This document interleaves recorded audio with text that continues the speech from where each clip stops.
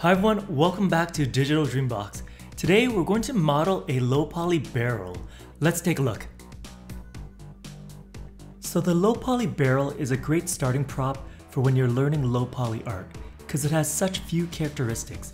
And our goal is to reduce it to its simplest forms so we get an understanding of what makes low poly art so appealing. Now let's jump right in. Alright, let's begin. Go up to your poly modeling shelf and add a cylinder into the scene. First thing we want to do is lower these subdivisions, so press T on the keyboard, and I'm going to make this 8.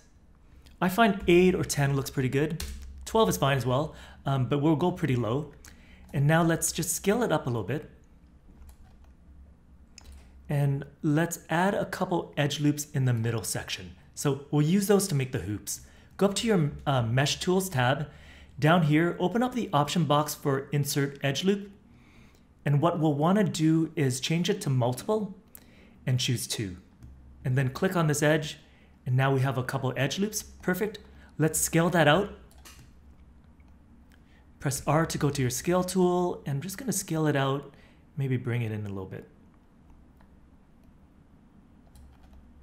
Right, I think that looks pretty good, but I want to make my barrel a little bit taller. So let's open up our modeling toolkit. Up here are your component modes, and you can get to object mode from up here. I prefer to use the marking menu, so I'm going to hold down the right mouse button, choose object mode, and just scale it up a little bit. I think that looks a little bit better. All right, let's go into edge mode again. Again, you can go to it from up here. I'm going to use the marking menu, so holding down the right mouse button, choose edge.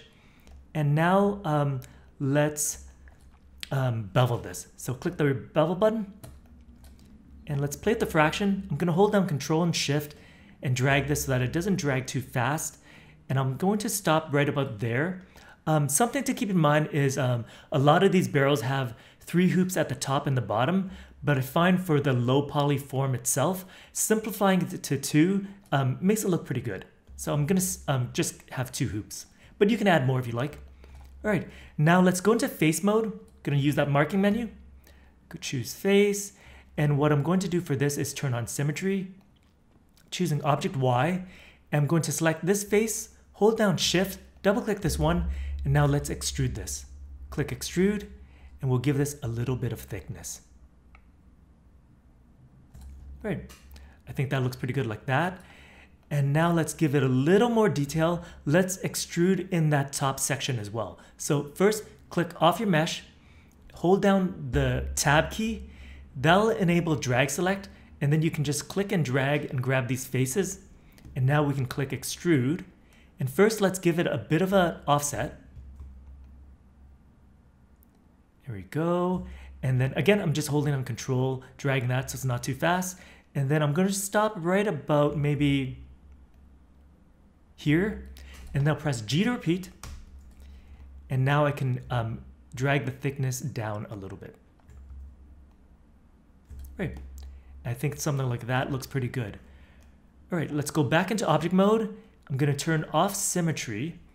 And now let's discuss how we could clean this up a little bit. So for the barrel, something to keep in mind is you have to figure out if it's a dynamic prop or a static prop. So if it's a static prop and it just sits there, you'll want to go in and delete the faces at the bottom. That's a big chunk of your cleanup because it'll save you on a lot of topology. If it's a dynamic prop that gets tipped over or gets thrown, you'll probably want to keep the same amount of detail on the bottom as the top. Another thing you can do to clean up, and it's just a minor one, you can target weld this vertex to here. So click in that target weld, click on this vertex, drag it to here, and that'll reduce it by a little bit. I'm just gonna undo that. And then that's pretty much only the major parts. In terms of the detailing, additional detailing you can give it is a hole, something, a little bit of spout, or some rivets for the side of the hoops, right? But I find this looks fine, it looks pretty good. So yeah, this is our low poly barrel, and it didn't take us very long to make at all. Alright, so that wraps up the modeling phase of our barrel. Join us in the next part when we UV unwrap it.